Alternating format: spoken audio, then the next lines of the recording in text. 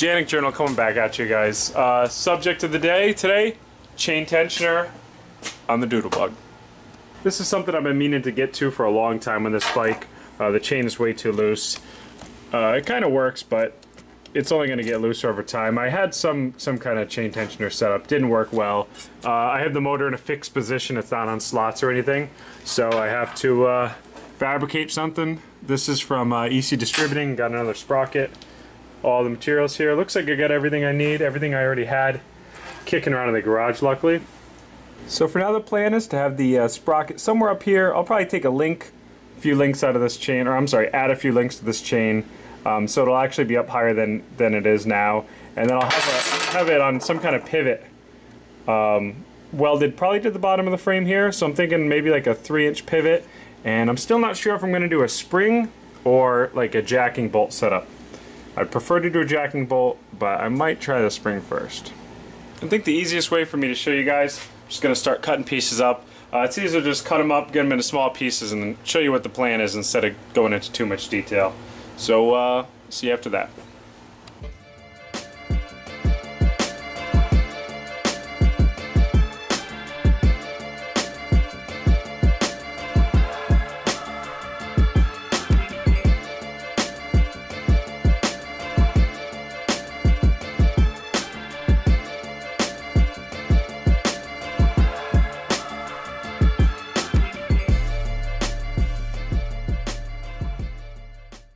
You can see it's starting to come together now.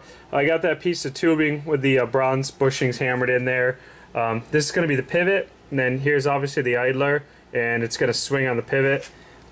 Just kind of estimating a 3-inch swing is close to what I want. This piece here is, it's hollow tubing. It's about 5/8 OD and then 3/8 ID, so it'll pick up this bolt, which is going to bolt the idler on. So yeah, I'm going to go ahead and cut this piece up, this square tubing, and see what it's looking like.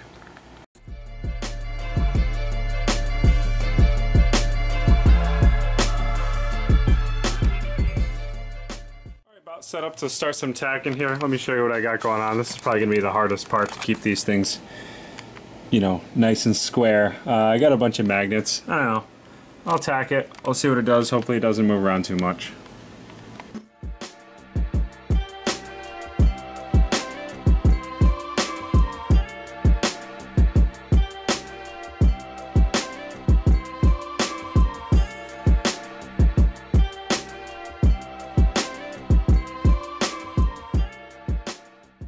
This is where we ended up. This piece is all welded up. That's going to be the pivot, and this is where the idler is going to go. It's going to go on the inside of it. What you really have to keep in mind here is that these two, this and that, you want to keep them parallel so that when it actually pivots, it's actually tracking straight. So I did as much as I could to ensure that they're as parallel as they can be. This is too long, so what I'm going to do is weld it and cut it up after. The longer it is, I figure the better chance it'd have of me making sure it's parallel. So go ahead and tack it and see if it stays remotely close to where it is now.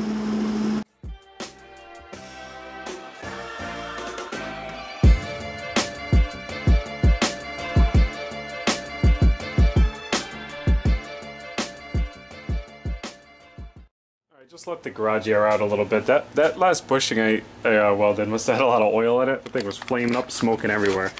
Let me show you what I got. It's alright. It could be a little more square, but I think they're pretty good in parallel, which is the most important thing. So I'm going to take the angle grinder, cut the excess off of that, and I'll bolt up the idler and see what it looks like mocked up.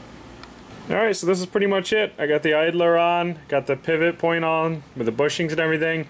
The next step is probably going to be the hardest, which is going to be welding it to the frame.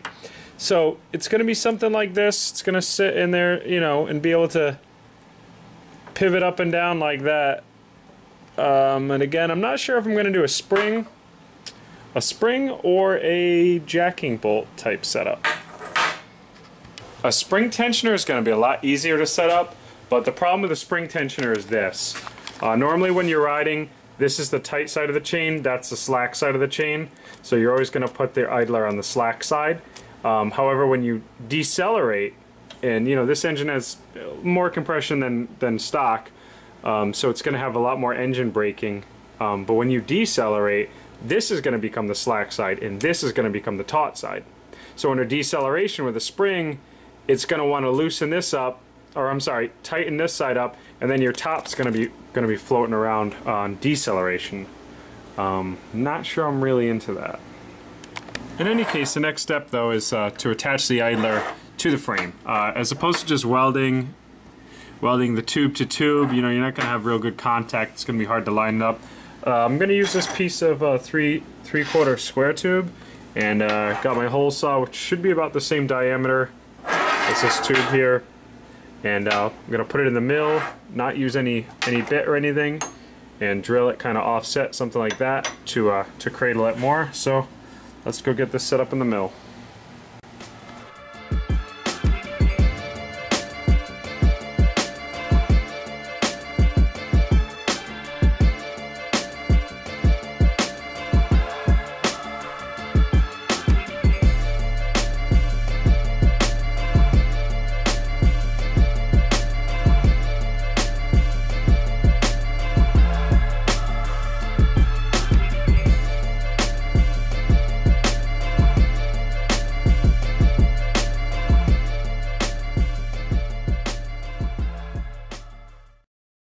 Here's what we got. The piece is cut out, ground, nice and ready to go.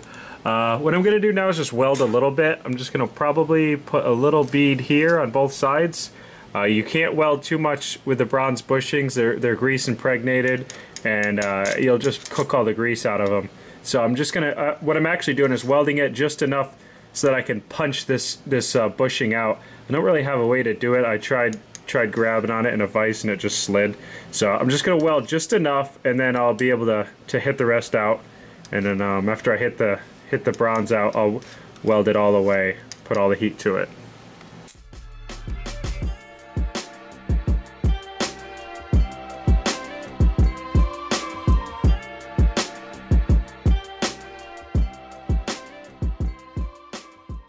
Alright, we're all welded up. Now I gotta let that cool down, press the bushings back in so I can continue to mock it up and actually tack it to the frame. And then I'll have to push them out again to fully weld it onto the frame. Alright, we're going for it here. I'm basically just kind of eyeballing it for now, tacking it, planning on seeing how it looks, and if I gotta take it off and re-tack it, I'll just keep doing that until it looks pretty good.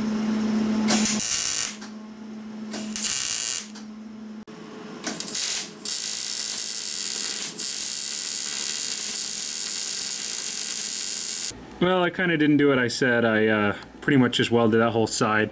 I definitely melted some of the grease out, but that's alright. I'll try repacking them if I have to. But I still got to weld the other side, so I'm going to end up taking the motor out, the wheel off, all that stuff. You can see some old, this was an old attempt at a chain tensioner here. I got that weld to grind off up here too, up here. So, you know, I got to take all the wheel, everything out, so I can get in there, grind it, and then clean up the rest of the paint. I had a chain guard here. I had all sorts of things that kind of didn't work out. So, yep, but it's pretty well on straight, so I didn't want to risk it. I just kind of went for the weld since I had it positioned how I wanted it, and, you know, if I cook the bearing a little bit, I'll deal with that after, I guess.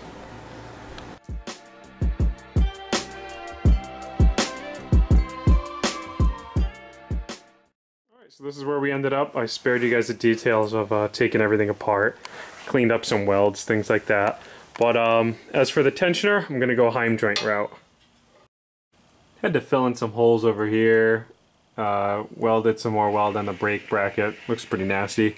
But yeah, so this is the two Heim joints. I just got a male and a female 3/8 Heim joint. And basically I'm just going to weld it up here. I already cleaned the frame. Just pretty much weld. I got a piece of 3/8 tubing that'll work for my bolt, and you can pretty much see what's going on. So I'm just going to go ahead and weld that in place, and basically we're done aside from paint.